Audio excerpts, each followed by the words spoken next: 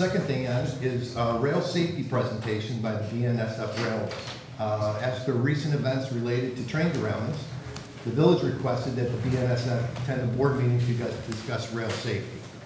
I would like to welcome and thank Peter Scozzi from BNSF for taking the time to meet with the village this evening. Mr. Scozzi. Hey, thank you, everybody. Good evening. That's good enough, loud and clear? Perfect. All right. Sorry, sir, I'm talking right into your ear. No, it's all good. So, yeah, thank you for having me here tonight. I know that this issue of rail safety and what we've seen a lot lately in the media in terms of derailments, the unfortunate incidents over in Ohio, have sparked a lot of concerns about rail. I'd like to share with you some of the facts and figures about rail safety. I believe, and I hope at the end of this evening you'll agree that shipping anything by rail is still the safest way to move anything over land.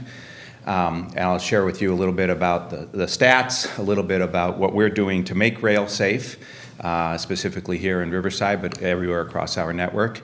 And then some of the trainings that we offer and ways we work collaboratively with first responders across the country and here locally as well. So I'm going to go through a quick presentation. I've got a few slides, some charts to share with you. Go. There we go. In case you didn't know, BNSF Railway does operate in 28 states, mostly west of the Mississippi. We go all the way to the coast of California, up in Oregon. A lot of the business that you see traveling through here is going to be container traffic coming from the West Coast ports. Some of it from Northwest, out of Seattle, even some from up in Canada coming down, and then LA, Long Beach is where we get the preponderance of them. 32,000 route miles, 28 states, a bunch of bridges, a bunch of ports, a bunch of intermodal facilities. Transporting hazardous material by rail is safe, and I know that's a little comfort for those who do experience a derailment in their community, like those in East Palestine.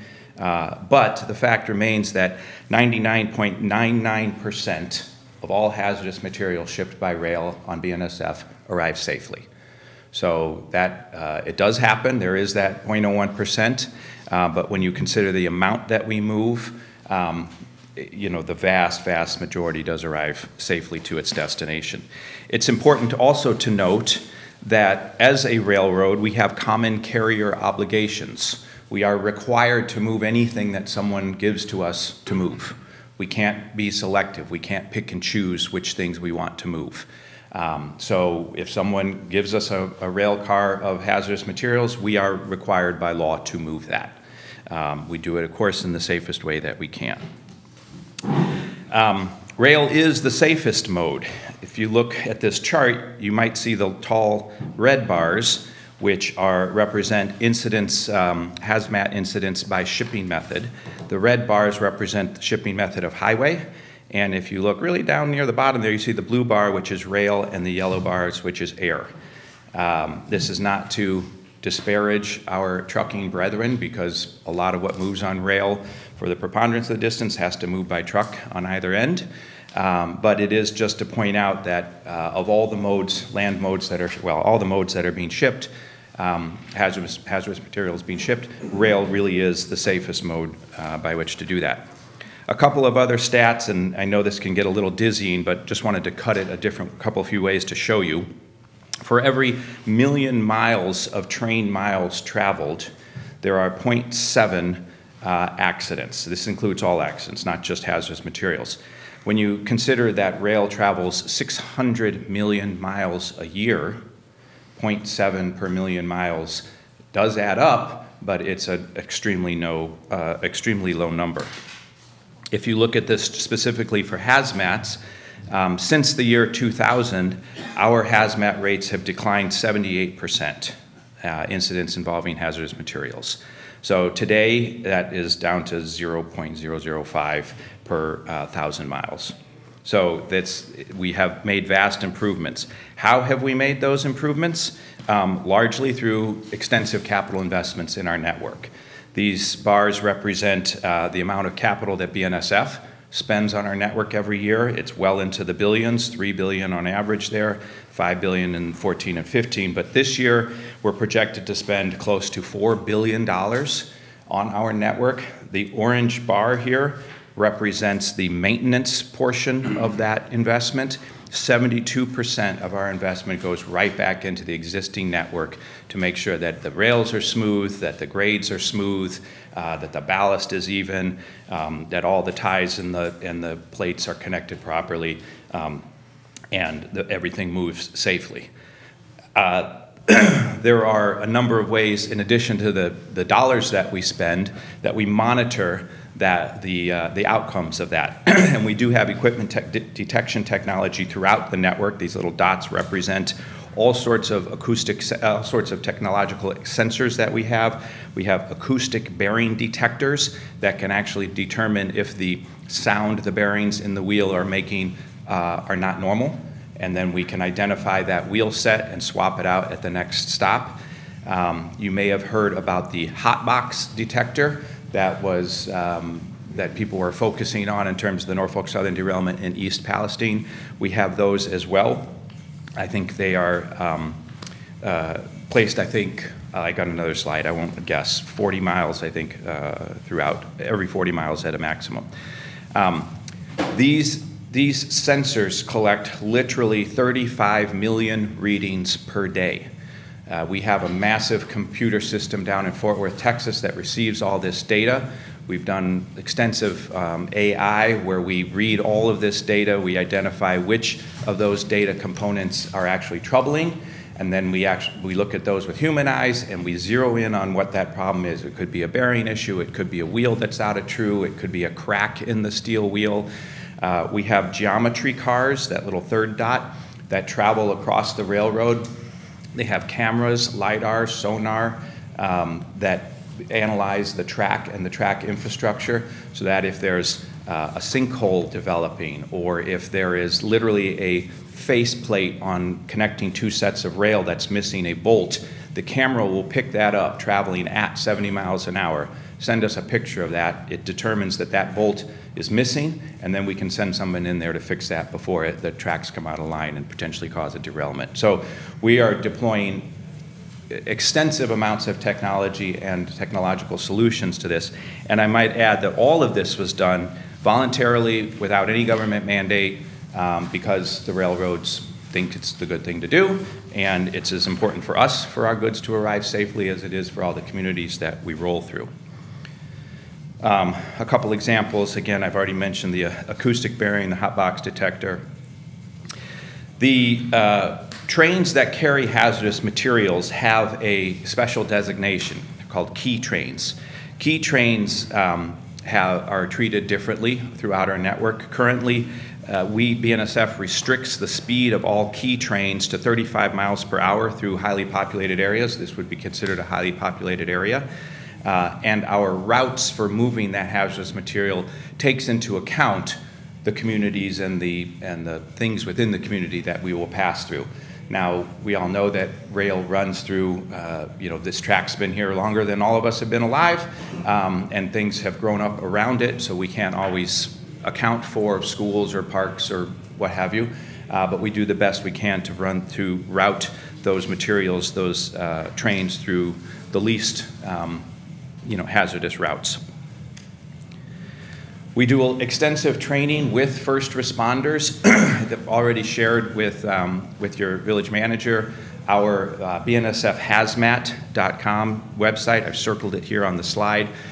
This will give anybody further information about some of the points that I've covered today. But if you are a first responder, you can sign up and receive information specifically about what kinds of commodities roll through your community. So I know we've been in contact with police chief, fire chiefs, first responders across the network. They are aware of this. They can sign up for this information and receive it. It is not available to the general public. You must be a licensed first responder in order to receive it. I hope you can appreciate the security concerns that would raise if this information were released to the general public.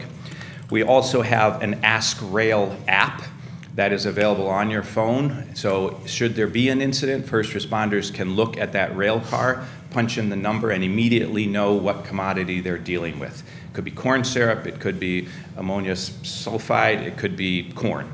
But that Ask Rail app will tell them what it is, and then they'll know how to prepare for that response. They won't walk blindly into something without being prepared for it.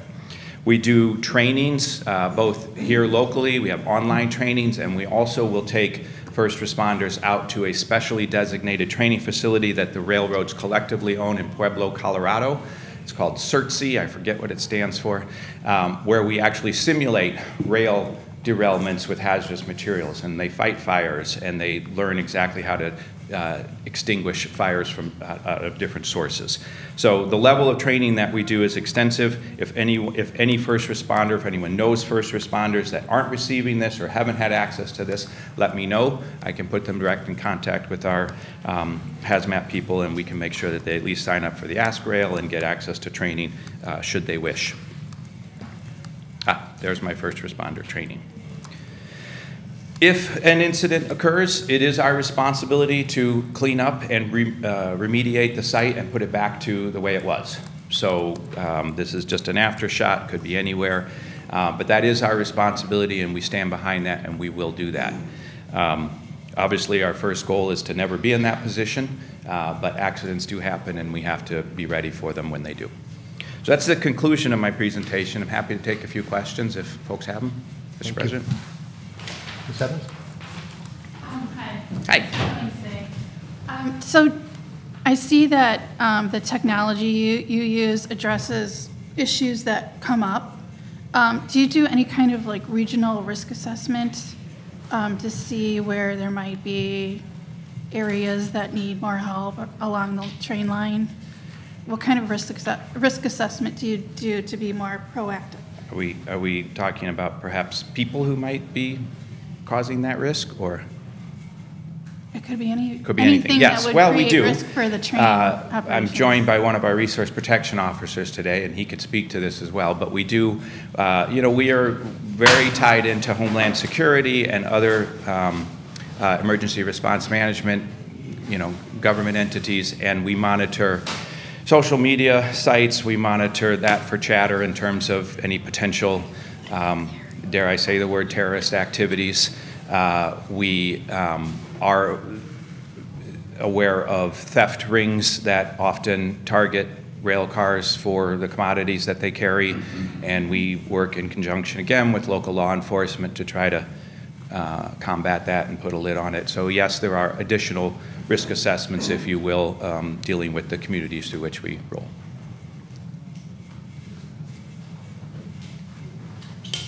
Aberdeen? Hello, again, Hi. thank you for coming. My pleasure, thank you.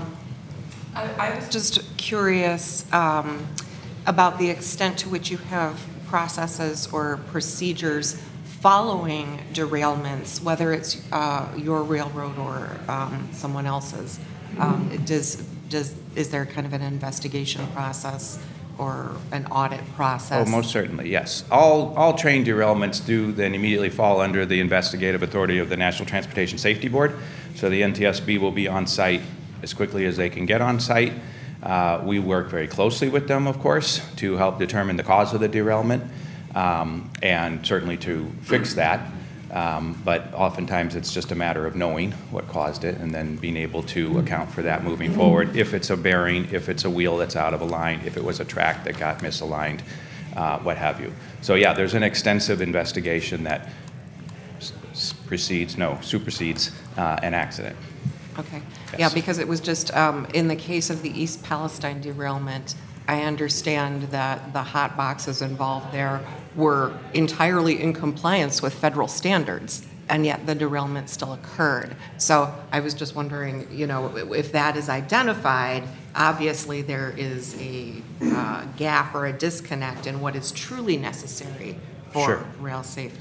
Sure, and I think, so just to be clear, hot boxes aren't federally required, aren't mandated by the federal government. The railroads have put those up voluntarily, but subsequent to East Palestine, we have all committed to decrease the distance from one to another, so i.e., I think essentially double the amount of hot boxes that are going to be on the network.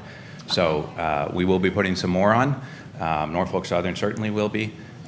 Again, coupled with all the other technology that we have, monitoring wheels, bearings, face plates, everything. It's a complete package that we look at. Yeah. Any other questions? Any questions from anyone in the audience, since we all live in a town that has trains going through it every day? Okay, hearing none. Yes, Mr. Buckley. Yeah. So one of the things I'd just like to touch on real quick regarding public safety and working with BNSF, it's been a great partnership. We work with Mr. Scosi, the whole police department from BNSF, who does a lot of the risk protection. We know each other by name. If an incident does occur or there is something that takes place on the rail lines, the first thing they pull up is they come up to me and they say, what do you need? And they're there to help. They're there to get us resources if we need them. And the communication is huge. We're always talking. We're always making sure that we're looking out for the best interest of not only the rail line, but the entire community. So having those things in place, and I know a lot of people wonder what happens if something bad does happen. Yes, Riverside is the first responders going there. We're going there to start mitigating or handling whatever incident it may be, but we have far outreaching resources throughout the entire state of Illinois, and if need be, throughout the country, where we can call in additional hazmat teams or resources or whatever else we may need to handle or mitigate any incident that occurs, and that is working directly with the railroad and making sure that everything is done properly and done right. Our main goal is to make sure that things don't happen. Rail lines are protected areas. There are no trespassing zones. The only place you can cross a rail line is at a crossing, at a grade crossing, or at a viaduct or a bridge going over it. People are not allowed to walk down rail lines. They're not allowed to trespass in those areas. Those are no trespassing areas.